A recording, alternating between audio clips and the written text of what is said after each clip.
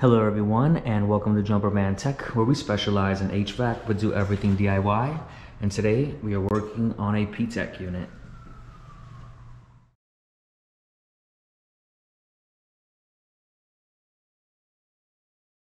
Thank you to everyone tuning into Jumperman Tech. This is an island air unit with heating and cooling.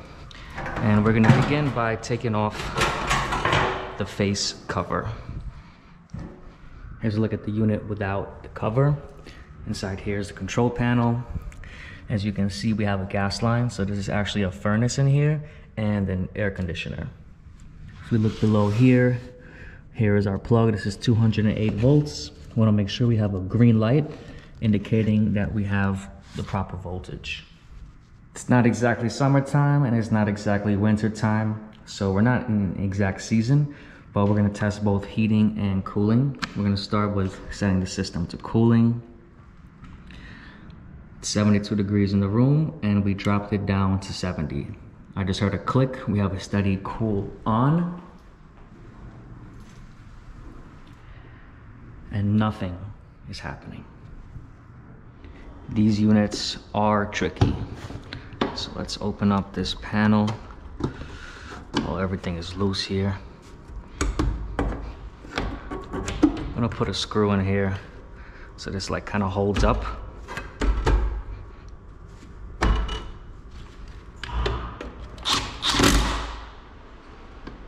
All right, so here's our control board. There's nothing at all going on in here. Let's see. These boards typically have fuses in them. Oh yeah, right there. There's a fuse right there. I can see the conductor inside. Everything's good. Let's make sure our thermostat's actually calling.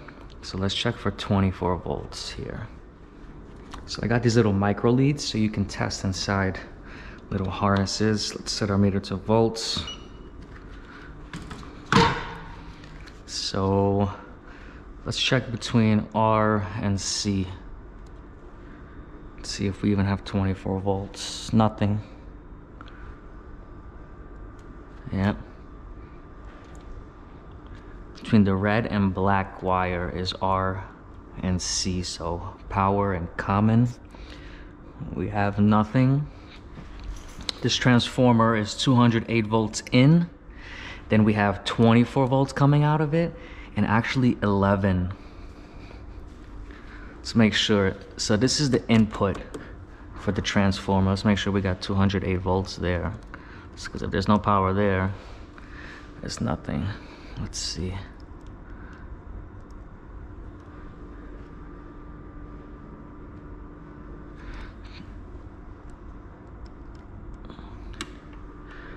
All right, there you see 210 volts. So we got our 208. You know, inside here, let's see, the yellow should be our 24. So we got power coming in the transformer and no power coming out.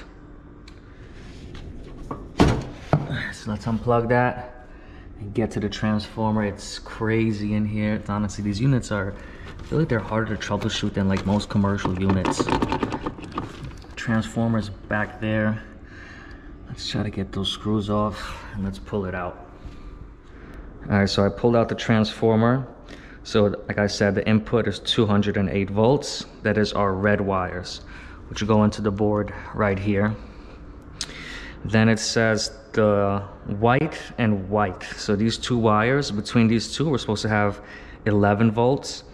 And these two yellow wires, where I can see somebody cut at some point, supposed to have 24 volts. All right, so we're unplugging this part. We're unplugging this. Let's just confirm what we believe. So let's make sure we got 208 coming out of the board. We had it last time. So let's just double check. All right, 208 volts. Copy. And between here should have 24. Nothing. All right. In between here, we should have 11. Nothing. This is a bad transformer. Here I have another transformer. So the input is the same, 208 to 230. We have 12 volts on the white and white and 24 on the blue and blue. So the only thing different about these are the actual connections on the board. So what I'm gonna do is keep all the connections on the board and then splice them. All right, so right here is our 208 input. Let me keep those wires long. By the way, I turned the power off. I just unplugged it. So let's splice this and connect it with that transformer input and make sure we have the output voltage to make sure that works.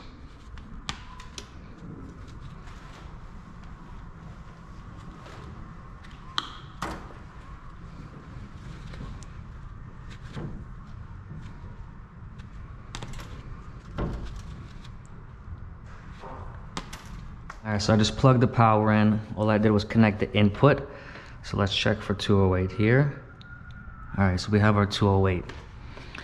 So between the blue and blue, we should have 24. Right there, we have our 25 volts. Great. And then between this ones, we should have 12. All right, 12.5. So right there, this is a good transformer. So what I'm gonna do is wire nut this.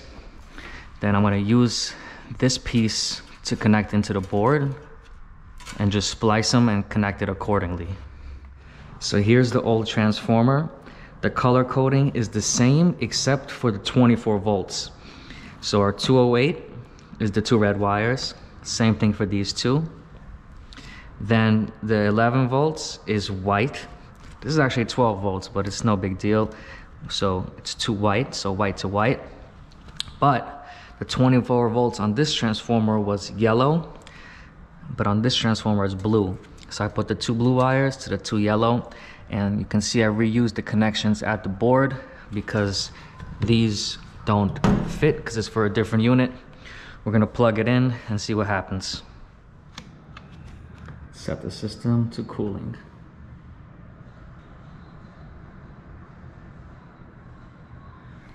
Got a flashing on the cool, so a timer has engaged. Let's give it a few minutes and see what happens. All right, the fan started and I can hear the compressor. So that definitely did it for the cooling side. Got a bad transformer. The million-dollar question is, why did it go bad? And make sure there's no exposed metal showing on any of these low voltage connections. And same for the inside here, make sure nothing's touching metal where it could possibly short out. One thing I did see was that somebody was messing with this transformer. It was kind of just like laying on the side inside. The screw wasn't even fully in there, so you never know what people did. But regardless, we got this unit going now in cooling. Let's check temperature.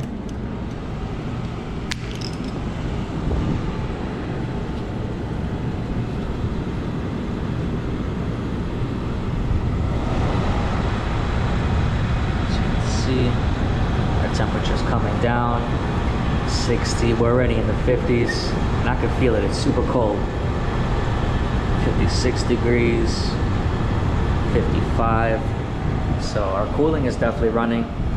Let's let this run for a little bit, make sure this stays on, and then we can check the heating. So I just turned the system off, it's been running for about 10 minutes, everything is good. I would like to test it for heat, but the issue right now is that there's actually no gas in this apartment since this is a vacant apartment. I determined that by checking the stove, and if we try to do this, there's no gas, there's no smell. It's trying to light. So we can't actually test the heat. if there's no gas. So that was pretty much it. We just gotta put this transformer neatly in there and secure it. And that's about it. If anybody found this video interesting or helpful, please drop a like, comment, and subscribe. And I'll catch you all next time.